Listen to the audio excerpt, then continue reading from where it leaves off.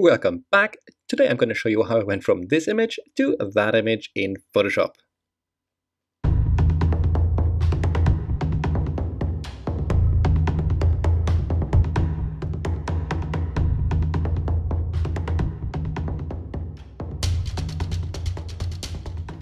Alright, my name is Philip and let's jump right into Photoshop. So the first thing I'm always doing is copying my background layer by hitting Command and J on the keyboard, and as we see down here now, we have a copy of the background layer. Awesome, so first thing I'm going to do, probably, normally I'm not doing that in this order, but whatever, I'm just going to go to Filter and then Nik Collection and Color Effects Pro. And that is a free plugin you can download, it's free, and free stuff is great if it's free. So once this has loaded up, I'm just looking for one particular filter which is called Tonal Contrast. So holy damn, that takes a while. Do it. Okay, there we go. Tonal Contrast, and it's already activated. There we go. So I cropped the image before, but that's why we have this kind of weird edges around here. Just pretend you don't see that. It's actually not there. And you see what the Tonal Contrast does? It just adds a certain crispness to the whole image, if that is a word. So let's just hit OK. And then wait a second, and probably I'll bring you back once it's done, guys. And we're back, and the plugin has decided to finish up on that. Awesome. So let's look at the before and after. And you see, especially in the background right here, in the, let's call it mountain region, there's quite a difference between the before and the after. So, and that is actually exactly where I want this effect to be visible. I don't want it in the foreground because it does something weird to the grass, and I don't really like that. So let's pop a layer mask on it by clicking on the little Japanese flag symbol down here for adding a layer mask. And I'm going to hit Command and I on my keyboard, which will hide the whole effect. We have a black layer mask. And if I press B on my keyboard now, I'll get the brush tool. And with white, I can now bring the effect back wherever I feel like. So I'm going to go lowerwards. I'm going to go with an opacity of, say, 70%. I'm just going to bring back the effect back here in this mountain area. Okay, including the houses. Why not? Okay, I like that. Next thing, the sky is obviously far too bright for me. I mean, if you have watched my videos for a while, then you know I always love to go for a nice, dramatic, dark sky. So let's just use a simple curve adjustment layer right here and bring it down to maybe something like that is not bad. Cool. Same thing, I'm going to hit Command and I on the keyboard, which will hide the effect everywhere. Now with a white brush, I can just bring the effect back wherever I feel like. So with an opacity of 50%, not 100. So you see here, opacity 50. And I got that by just hitting the number 5 on the keyboard. Then I get an opacity of 50%. Okay, let's bring that down here and maybe in this area a little bit as well. Okay, well that's not bad at all. You can always bring it like down even further if we feel like later. So the other thing I would like to do, so we have these crops, I guess, in the foreground, and while they are already quite blurred, there are still areas which are not too blurred. For example, the ground here, which you can see through the grass. So what I would like to do, oh, don't do this, Philip, don't just start painting randomly on your, hey, where is it here? On your layer mask. Okay, so I want to have these areas blurred as well, and there's one very simple way of doing that. So first thing, I'm going to hit Command, Alt, Shift, and E on my keyboard, which will create something which is called a stamp visible. And in other words, it is just copying everything that you can see onto a new layer, which we have right here now. And I'm going to go and, may not be necessary, but I'm going to convert that thing to a smart object. So whatever filter I apply to it right now, I can change later. That is quite nice. So let's go to Blur and Gaussian Blur. And once we are there, I have just to pick a blur I like, for example, something like, maybe something like this. Yeah, that doesn't look bad. Let's hit OK. And you see we can now go in if I wanted to, and I could change the blur we have just applied to something else if I didn't like it. Okay, now I'm going to create a layer mask by hitting the little layer mask symbol down there. I'm going to hit G on my keyboard, which will bring up my gradient tool. Okay, and now with the gradient tool and the black color selected, I'm just going to go the other way around. We're going to hit Command and I first to hide the effect everywhere. And now with the white color, we're going to bring the effect back where we want it. So now we have blurred, we have kind of made the effect visible gradually increasingly from here to there. Okay, let's look at that if we go a bit in. So if we look at the before, everything is quite clear when it comes to this ground right there. And now it's a bit more blurred. I kind of like this effect. It just makes it a bit softer and takes the attention away from these hard kind of foreground structures right here. Okay, well that's not bad. And let's look at the sky a bit closer, and then we have to look at the sheep as well. Okay, and when I say working on the sky, then I have spontaneously decided to make that a lot darker. We can easily do that if we just go back to our curve adjustment where we actually worked in the sky initially anyway, and we just drag it down further to maybe something like that is not bad. Okay, and then I'm going to go back to the layer mask and just try to make it a bit B for the brush, and try to make it a little bit less visible on the mountain region itself. So with an opacity of 20%, and the black color I'll just paint in right here. That's actually an interesting effect right there. Maybe not that strong here, something like that.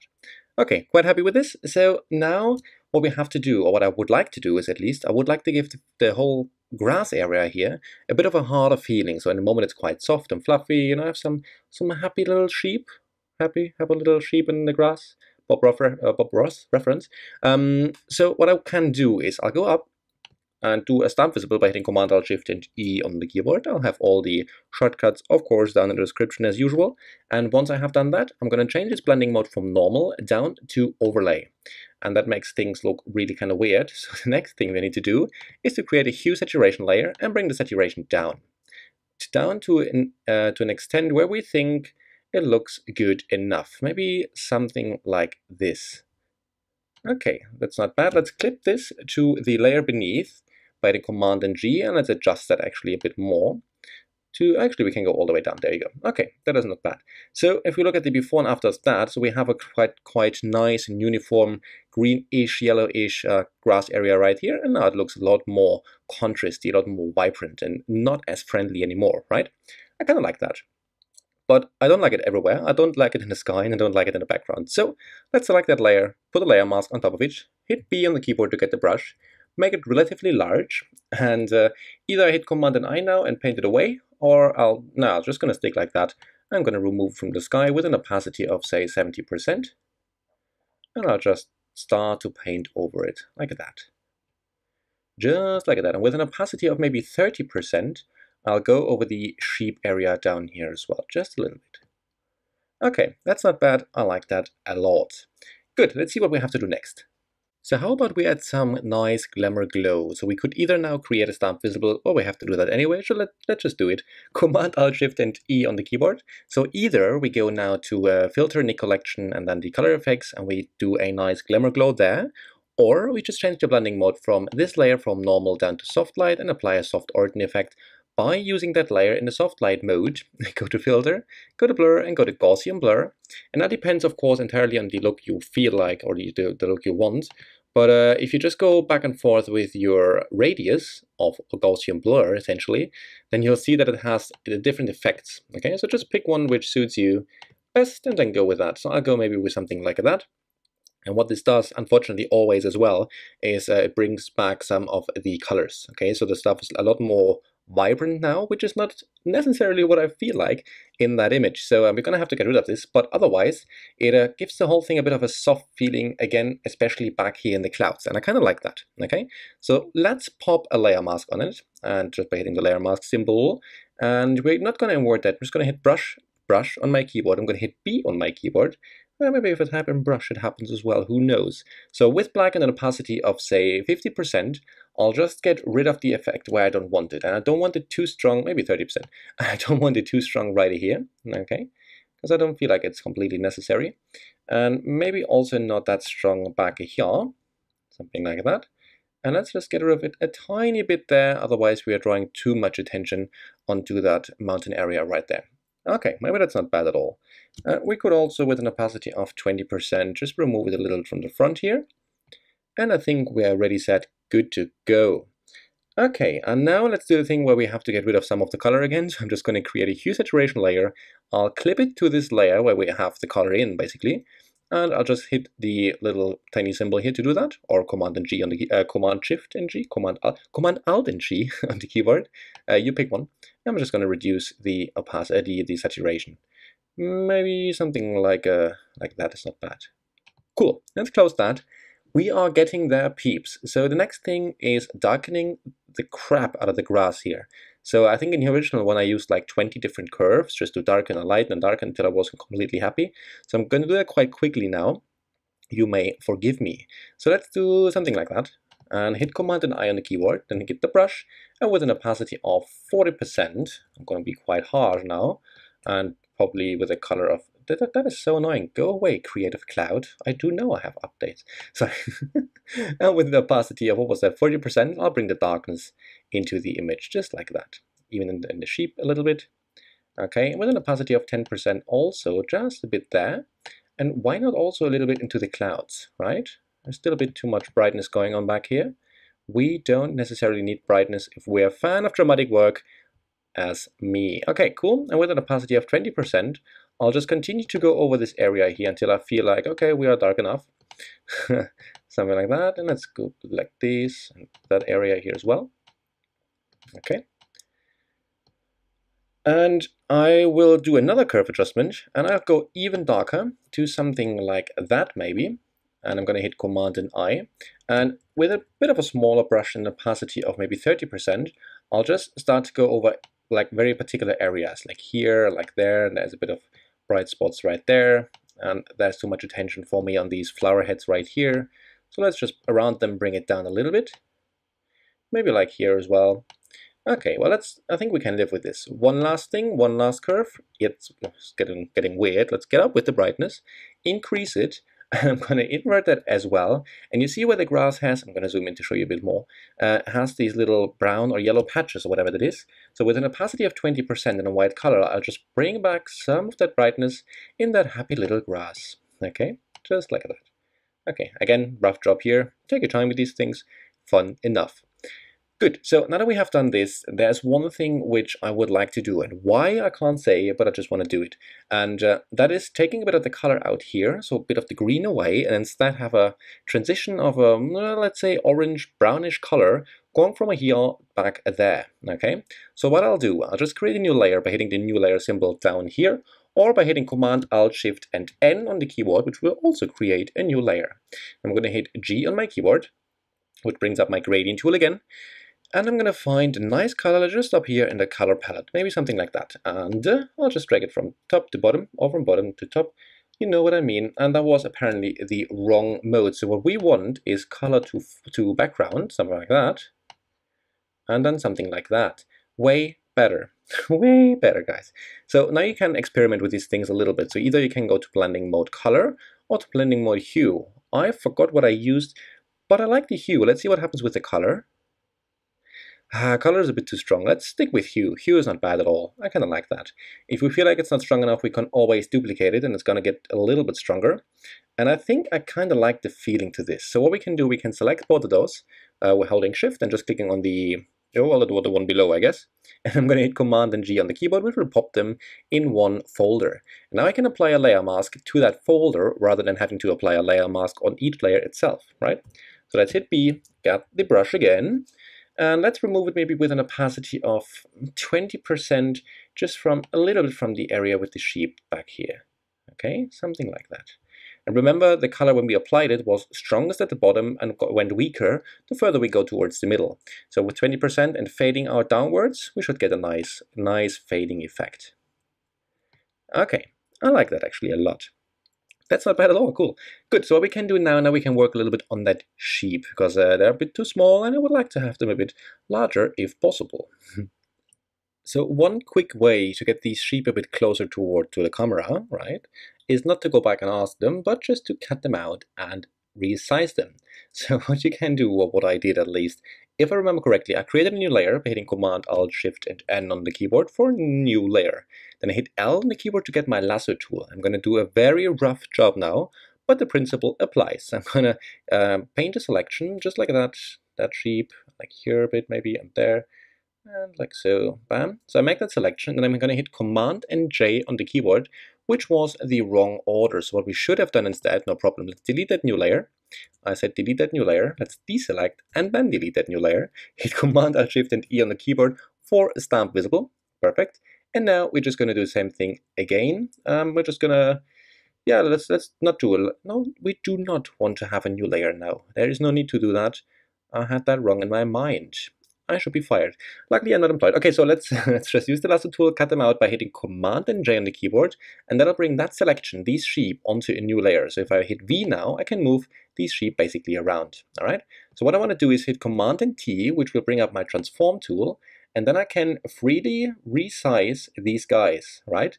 But obviously I want to make sure that I resize them appropriately. So what I can do is I'm just going to hold Shift while I drag that around a little bit, which will in the end make sure that I resize it proportionally to maybe something like this. Now we just have to find a place where we like these sheep to be. And actually they blend in quite amazingly right here. So if I hit Command and H, or H in the original English language, then we hide the margins of the selection, and as you see, we have just made these sheep bigger. Oh, look at that. I can't. Okay, let's hit Enter. And we see before and after, and it's a little bit better.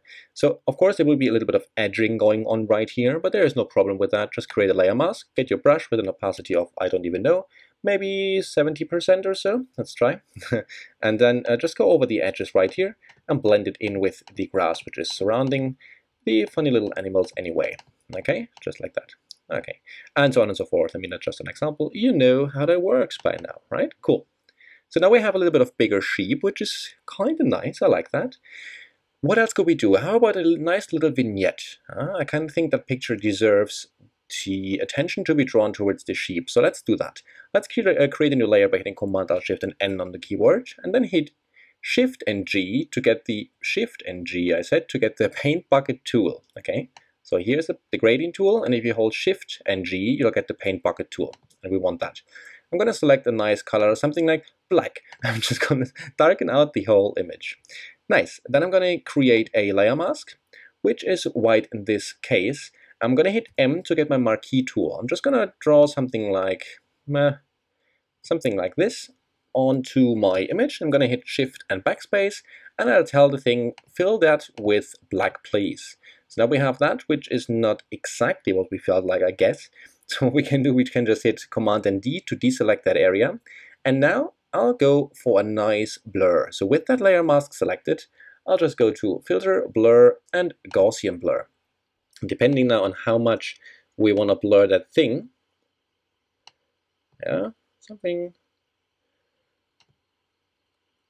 maybe something like this, and we can always, remember, just reduce the opacity and make it go away a little bit better. Maybe something like that. I like it on the edges. I'm not too big of a fan right here in the foreground, which is not an issue at all. We could also try to change its blending mode, maybe from normal down to darken. How does that sound? Sounds exactly the same. All right, multiply maybe? Doesn't do anything. Great. What happens if we go for soft light?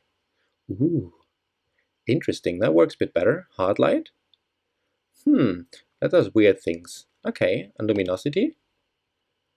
Also, I guess it could be worse. Well, that vignette failed a little bit, but that is the general idea how you can make one. Otherwise, you just go to Filter, Camera, Raw Filter, and do it right there.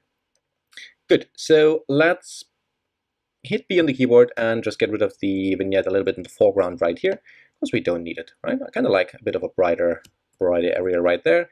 And with an opacity of 50%, I'll just make sure, that was far too much, I'll just make sure that we have definitely more brightness here.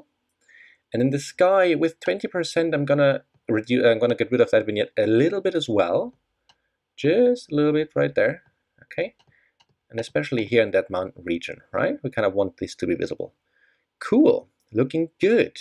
So now I'm gonna go back and check if I did anything else, and then I'll be back in 1 second. And we're back, and as it turns out, there was just one more thing I did, apparently, which is to get rid of the noise in the clouds right here. I mean, if I zoom in deep enough, 120%, you see, holy crap, there's a lot of noise in here, right? Especially in this kind of area. But not to worry, we're just going to create a stamp visible by hitting Command Alt Shift and E on the keyboard. And then we're going to go to Filter, Camera, Raw Filter. That's one way of getting rid of noise. There are many. But that one is fast, so why wouldn't we not do that? Why would we not do that? So let's go to noise reduction, increase the luminance slider right here, zoom in a little bit towards the cloud so that we can actually see what's happening. And once we are there, we can decide when we are happy. Maybe a bit more? Yeah, maybe a bit up. Yes, maybe a bit more? Maybe a bit less? Alright, that's not bad. Let's just hit OK. I kind of can live with that. And let's bring it through where necessary. So let's create a layer mask. If the computer has thought, conclude thinking, computer. Okay, thank you. Let's create a layer mask and go a little bit over. Invert that layer mask by hitting Command and I. And with an opacity of, say, 40% in the white color on my brush, I'll just bring back that noise reduction where I have the feeling it is really, really necessary, such as these areas right here, right? I mean, it's quite strong. We don't need it that strong. We could also go a little bit over the mountains if we feel like, but mean, grain in mountains is never an issue for me, because they're mountains. They're allowed to be grainy, right? That's fine. Let them be grainy. Okay, cool. Now we have a bit of noise removal done, and we're happy people. And that is essentially all I did to work on that image, guys. Now, I think in the original image I went a bit darker. Alright guys, thank you very much for watching. If you did like the video, please do not forget to hit that thumbs up button and show your support. And also, if you haven't already, please do not forget to subscribe for more weekly Photoshop stuff and things. If you have any particular questions, just drop them either here in the comment section if you're on YouTube or somewhere on the blog. Or just contact me on the blog, because that's the easiest way to contact me, on the blog. Alright guys, thank you very much for watching, and I shall see you next time. Bye!